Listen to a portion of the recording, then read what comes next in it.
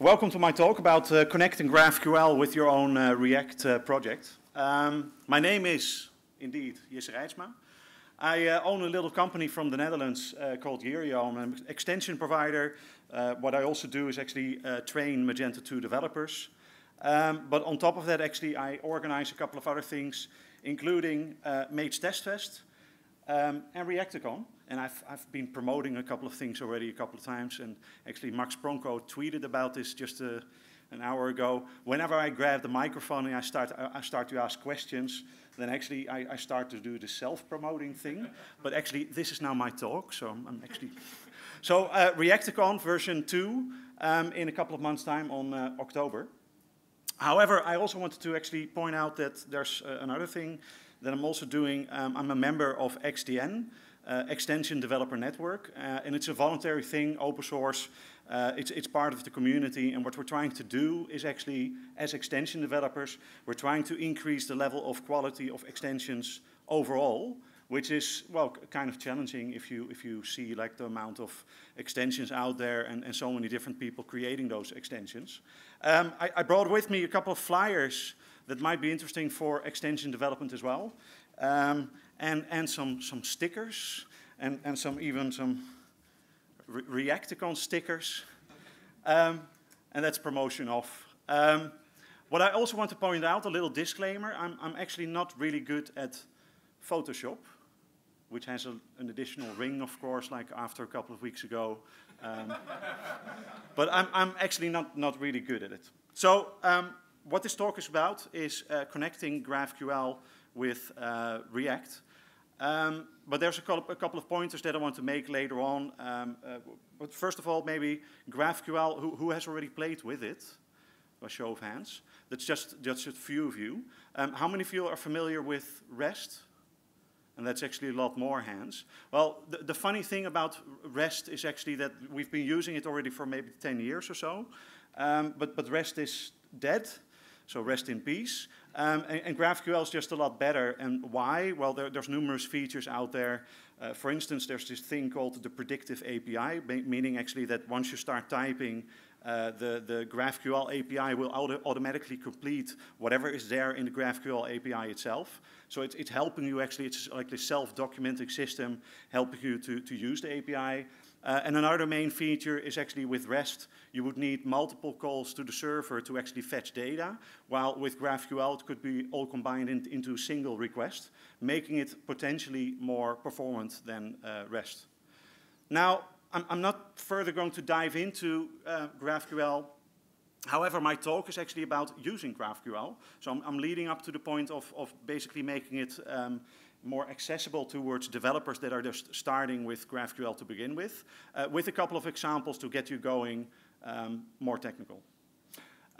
However, the problem is actually that we're slowly moving into new kind of development. So PWA has been on the agenda for the whole day almost. Like it's kind of typical that the dev track of Meet Magento UK is about 90% PWA oriented. So we're slowly moving into something else. And one of the questions would be like, well, what is this new world going to be like? What kind of development do we need? What kind of choices do we need on a business level? And that's kind of hard to predict. What we do know is that we had before this monolithic system of Magento itself.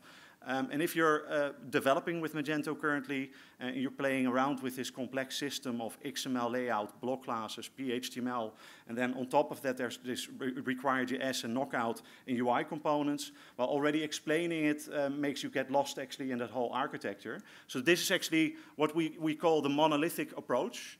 And instead of actually dealing with that part of history, with PWA we're actually moving forward and we're trying to improve it in a better way. Now, one of the ways of improving it is the headless approach. Now, I'm not sure if you've seen the guys of the dev track and actually watched their shirt. But all of the shirts are there actually on some kind of performance or some reason. So Rowan gave a shirt earlier, and there's this shirt of his Rowan University. And actually, I don't know, like, close the gap what close. But here I am, a drunk developer. And And the funny thing about drunk developers is often when we refer to Magento, we start talking about Magento, Magneto, and then actually this superhero pops up. But if you look more closely, this guy could be representing actually the current state of Magento. So actually, you could look at this guy and say like, hey, but who is this evil guy with this frown on his face? And he's trying to enforce this monolithic system on us, like leading the charge or something. But actually, what we could do is just take off his head, headless. Or really like the Queen would say, off with his head. So basically that's leading to, well, something like this. I told you I'm not really good at Photoshop, so I'm just taking off the head. But now the invitation is actually to replace this with something better, something newer. Well, definitely not that. So wrong mistake there. What I also wanted to show actually was, funnily, I started to dive into these action figures, and Magneto was one of them. And actually, I bumped into this lady. Does anybody know who this is? Knockout. So actually, when we deal with Magento 2 front-end technology, so Knockout.js, Require.js, so it would also leave this open actually to, well, take off her head and actually only remain like the good parts. But that's like really, really inappropriate, actually. So forget about that little joke. So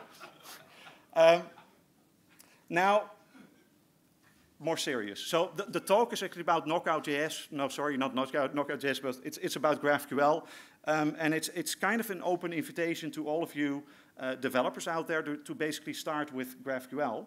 But then we first need to take into account the current state of Magento itself. So currently, we're either using Magento 2.1 or 2.2. 2.3 is on the rise. It might be Q3 2018. Q3, that's actually in 16 days from now. So I doubt that it's going to take only 16 days to complete Magento 2.3. But the cool thing is, once it's there, in a couple of months' time, there's going to be a couple of features in there, GraphQL support, PWA Studio. And then if you try to combine these, PWA Studio is allowing you to build a PWA based upon React. And that's also actually the tooling that I'm going to play with in a couple of slides later on.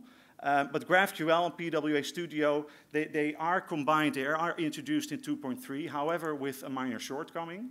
And that is, there's no support for the checkout and cart yet. So then if you start to think about a full migration from Magento 2.2, the current version, into 2.3, actually you can't, because there's still a lot of things actually lacking. The whole checkout, the whole e-commerce functionality is not there yet. What is there is the catalog. Now I've explained this story to a couple of developers, and then their first reaction is like, well, then I don't need to do anything anymore, and I can just wait for 2 years to come. But in 2 years' time, it will be ready. And in 2 years' time, hopefully we have Magento 2.4, or maybe 2.5, or maybe 2.6. But along the way, it will become more stable. So sooner or later, we need to start playing with this new technology. And that's actually my whole presentation about how to actually play with this technology. Now, hybrid solutions is a term that I came up with, meaning that you have this Magento 2.3 solution up there with GraphQL. But then on the other hand, you want to start playing with PWA. However, PWA Studio is also not ready yet. It doesn't mean that you can't start playing with it. It simply means that you need to dive into a couple of scenarios that on the long run maybe help you migrate to PWA Studio.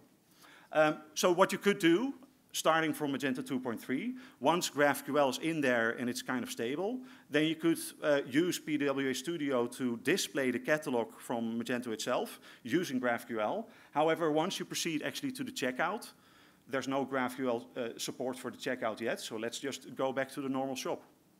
Another solution would be just to create a couple of React satellite sites for like a promotional campaign or something, or a single product website, just to advertise certain content in a really fast way with all of the PWA benefits, and then actually along the way switch to the original Magento 2 shops. Or, and this is also an interesting scenario that, that I've actually heard of from within the Netherlands, there's this bigger merchant that tried to get actually the layered navigation within Magento 2 optimized in a certain way, and they got so much stuck actually within the UI component mechanism that they decided to take the whole thing out of Magento and replace it with a really large React component. Or, just like me, you simply start with playing with stuff. And that's basically where I'm leading you guys.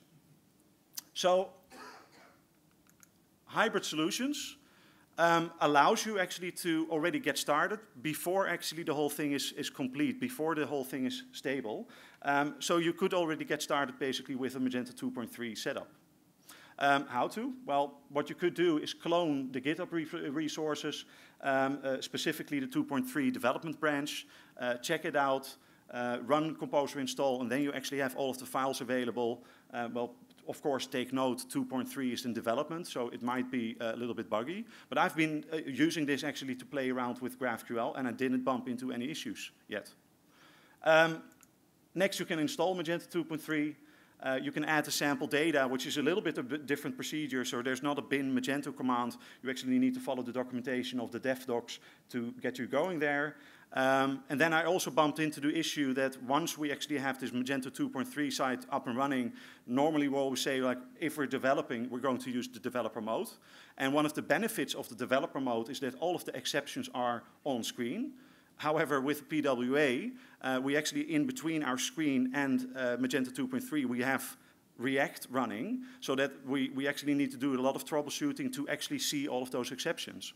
Well, I choose deliberately actually to run in the production mode, so that all of the exceptions are logged. So you only need to keep an eye on the log files. Last but not least, well, then I have a Magento site up and running. I also added HTTPS in there because I'm just a little bit masochistic with creating my own self-signed certificates and whatever. But there's a running site based upon Magento 2.3. At this moment, I basically started developing my own stuff in React, made a connection to GraphQL, and I'm going to explain you how. However, I bumped into a small issue, and that issue is actually that my Magento 2.3 site is located on one domain, while actually my React development environment is going to run on localhost port 3000, a different domain. And then the browser is going to object because all of the JavaScript running in Magento is not just allowed to be there run on a localhost setting. Put differently, the browser uses this coarse security principle, but to fix that you can just add the following lines to the .hdxs file. But once I started playing with it, I thought, like, well, what the heck, I can create a module for it as well. So this module is included as a link in the slides, and the slides will be shared with you guys later on. But it's a really simple module, basically doing the same thing as these 4 lines of code, but now in a ready-made module. And then I was actually ready to play with GraphQL. So what is GraphQL? GraphQL is this. It's kind of JSON. It's a description of a query that you're going to send to the server. This query is in a format called GQL, GraphQL Query Language, or, well, whatever. And it's formatting, basically, in this case, a product search. So I'm going to search specifically for the filter name. So I'm going to search for all of the products that have a name with hood in them. And then once I find these items, I'm going to return per product, per item to be returned. I'm going to show actually the ID, SKU, and name. And this is a basic query. You can play around with it. But I simply use this as a proof of concept. Well, GraphQL is working. I'm being returned with this sample data setup. I'm being returned about 10 to 15 products, which is fine to play with. So I started to go ahead. Now, this query needs to be sent to the server using some kind of GraphQL client. And then you have a lot of different options. The shell, GraphQL client, or you could move on to React. And then in React, there's numerous other cases, Axios, Apollo, Vulkan. And I've simply also summed up like the stuff that I played with. And I'm going to deal with the shell command GraphQL Axios. but then most likely I'm running out of time, so I skipped the whole setup of both Apollo and Vulkan, but it's just adding up in functionality. So the Apollo approach is like the most complete approach that you could have in React itself. And funnily enough, or that's actually most likely not a coincidence, with PWA Studio, so the official Magento PWA Studio, the choice is also for React, Apollo, because of GraphQL. So remember the little command that the little query that I had earlier on. I can put that in a shell test using curl or using some kind of client, send it to the server, and it should work out fine. Likewise, GraphQL is this visible thing that you can run through the browser or your own Electron setup, or an app image. And an app image is kind of like a virtual machine, but totally different. I use the latter, and it looks more or less like this. So I'm pointing this client to the Magento 2 setup that I just installed with Magento 2.3. On the left-hand side, I have the query. On the right-hand side, I get a result. And the result is simply like all of the products that have the name hoodie, more or less, in them. You can play around with this, and this is like the proof of concept, that at least there's any kind of GraphQL client able to communicate with Magento and get a response back from it.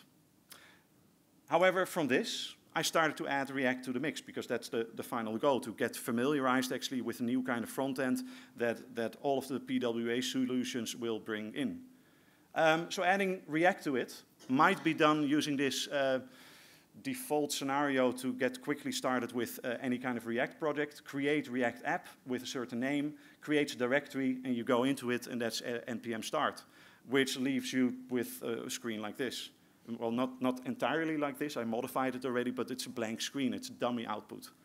And then on top of it, I started to add stuff to it to actually communicate from within this React environment to GraphQL. And as a proof of concept, I used Axios. I simply used really ugly code to get going with Axios. It starts basically with 4 lines that are always equal in most of the React projects, but then the 5th line is actually importing Axios, so you can instantiate Axios into an Axios client, and this Axios client is going to be the GraphQL client, is pointing towards the Magento 2.3 URL. Then I add in my query, and then I simply post the query to the GraphQL backend of Magento 2.3, and I log the console. I log the response to the console. And the weirder part, but that's like, well, the thing how it works, is actually that the result that you get contains data, contains products, and actually those products contain items. So you need to travel inward a little bit, but in the end you get the data, and that's actually what the thing is about. However, this is a proof of concept. Actually now Axios is added to a React environment, but it's actually outside of the scope of app, because the last line is actually the thing that actually builds a React app, a PWA. What you can see there in React DOM.render is an app component, and this app component is going to be the base point of a tree-like structure of all of these other components underneath. And instead of actually using this dummy code, you're actually encouraged to actually add a new component, adding in GraphQL logic, and then place this new component underneath app in a certain way. So that would look like the following slide, except for it didn't work. I bumped into a little issue, and I'm still not sure if it's actually a Magento 2.3 issue or me or whatever. But earlier, the GraphQL client, so this graphical desktop kind of thing, or just the command line just worked.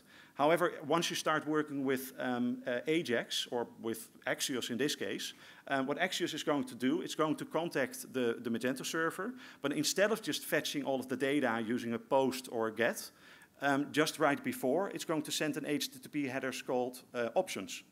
And through options, it's going to find out actually whether the server is supporting this cross-domain related security or a couple of other things, possibly caching.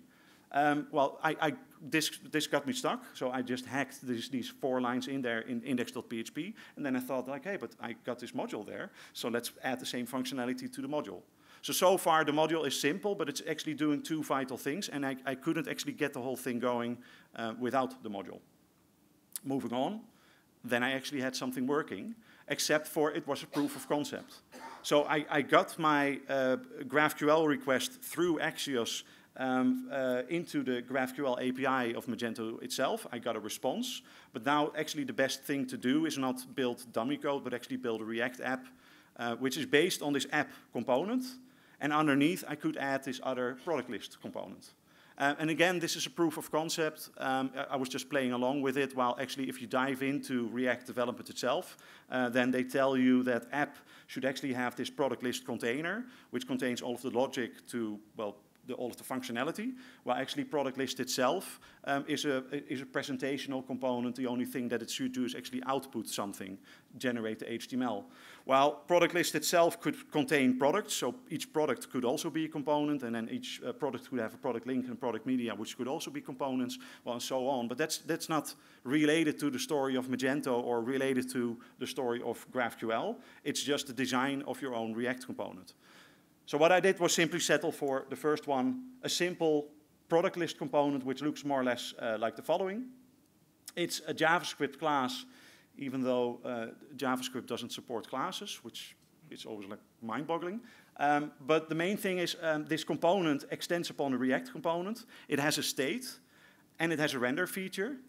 However, once we start rendering this list of products, we would wait actually for all of the products to be fetched, but that's not what we want to do. We want this component to be rendered right away, and then after actually rendering maybe with dummy content, I'm going to reload it again through this component didMount method.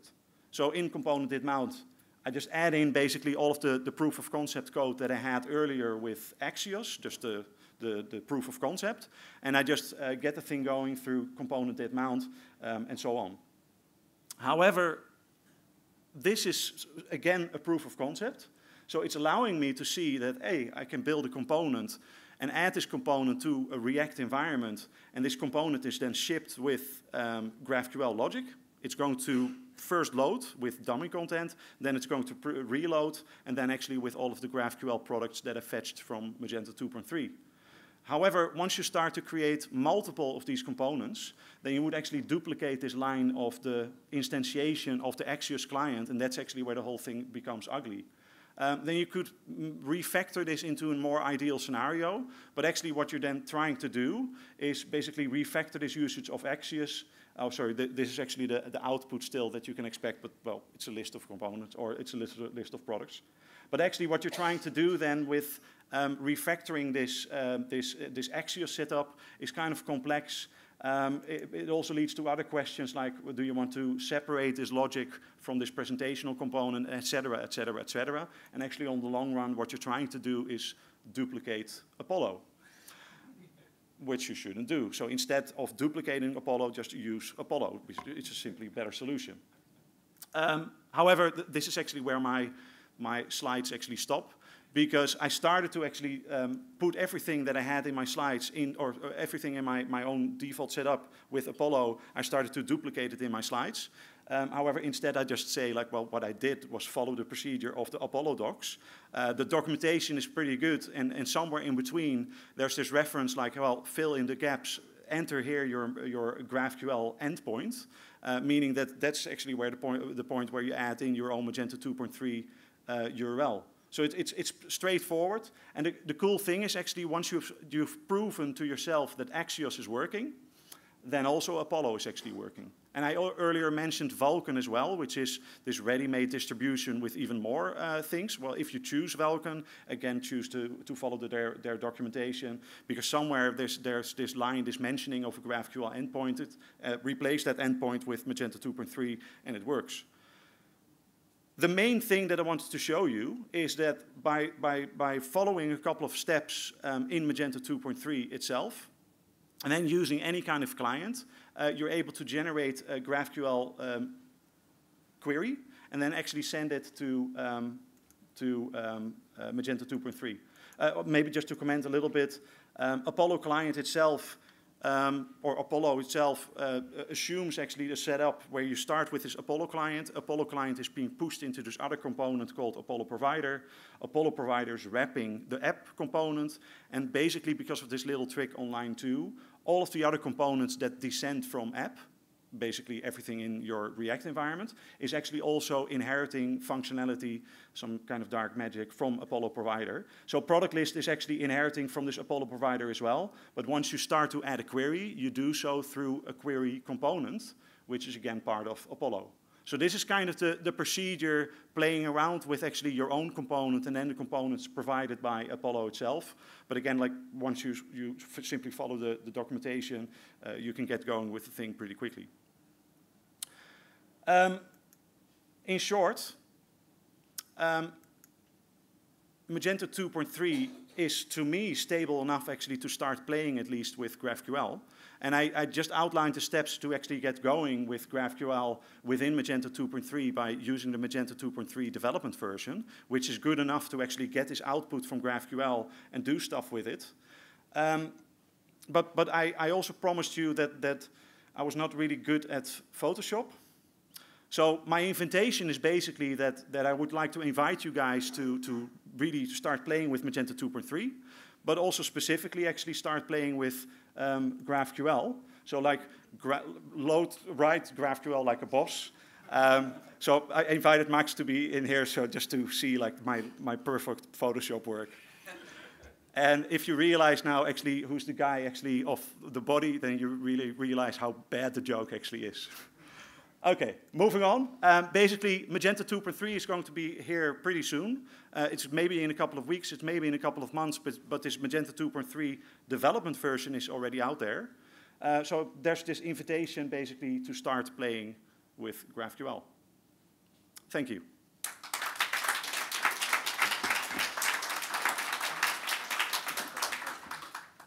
Yeah, well, I also had this bonus video. If the AV guys could click on the video, then you can see actually what we could do with Knockout. But it's actually requiring internet access, so I'm not sure if it's going to load. I can't see the guys. No? No, forget about it. But the slides are going to be online pretty soon, and then you actually can see the live video, which I found really funny. Sneak preview, it's cats, and everybody loves cats. And don't hurt me when you see me again at another conference. Any questions? Except for James. No. Yeah, go ahead. Yeah, okay, I'll be quick. Thank you. Well, I guess, first of all, I guess I should take the opportunity to talk about our product, PWA Build Pack. Apropos of nothing. You want to come on stage? Earlier, yeah, well, let me tell you something. We just released bug fixes that a lot of the problems people are experiencing should be resolved, and Build Pack does one particular thing that you mentioned earlier, that you're a masochist and you set up your SSL certificates by yourself. Oh, yeah. Now, you're going to have to find something else to hurt yourself with, because PWA Build Pack does do that, and the way that it resolves the sort of cores issue is by using the development server for Webpack as the website that you actually interact with, and then proxying back to the Magento store. One of the questions I had there is actually whether the Webpack configuration of PWA Studio is tightly connected to the rest of the procedure of PWA Studio, or whether I'm just able to use the whole web server and self-signed certificate stuff in my own React environment. Because that's basically the playing part. I don't want to wait for PWA Studio to be ready in a certain state. Build Pack is ready now. Okay. Yeah, but that's not the question. But it's not the question. Really, it's not. I There's guess, still a question coming. Well, no, there is. I wanted to ask if you're building a large system in React. I mean, the best practice is to try and dissociate and encapsulate the presentational components that receive props from the components that have fancy things hanging off them that know how to ask the internet for stuff. Your component did mount method shows up. That's a smart component. It knows to call the internet. So if you're building a whole store, how do you envision just yourself just maintaining all of the logic that does the queries and then all of the view logic in a way that scales? Yeah, so one of the ongoing discussions that we had was basically if you start off with a React component, one of my wishes is that the React component will work with PWA Studio and all of the other solutions, Front Commerce, Deity as well. But that also includes actually this whole question. So as a React developer, I wouldn't want to worry actually about the whole. The dummy example that I had is really a dummy example because component did mount, lazy loading specifically for one component. Would also lead actually to other solutions that if I have multiple components, each one would send their own GraphQL query. However, what I just mentioned earlier as a description of GraphQL, where GraphQL becomes cool, is that everything is sent along as one request, comes back as one request response. So one of the things that I would envision, and that's included in Apollo as well, and I thought in PWA Studio already as well, is that Apollo, instead of making it use its own Redux store, you can just wrap your own Redux store around it or connect it to it. So that in this Redux store you can define actually all of the GraphQL queries. So this is actually where Pierre also starts to shake his head. But so I'm not a builder of such a platform, and you guys are. So I was simply responding to it as, well, yeah. I want to play with it. And so basically your question should be answered, I simply want to have a procedure, create a component in this way, and then it's reusable. And then it includes caching, and it includes a GraphQL query that is sent back to the framework where it's belonging to, and etc. Totally. Awesome. Thank you. Thank you very much. I think we have about a 15-minute break now before the final session up here, and then on to the general session after that. Thank you very much. Still got stickers.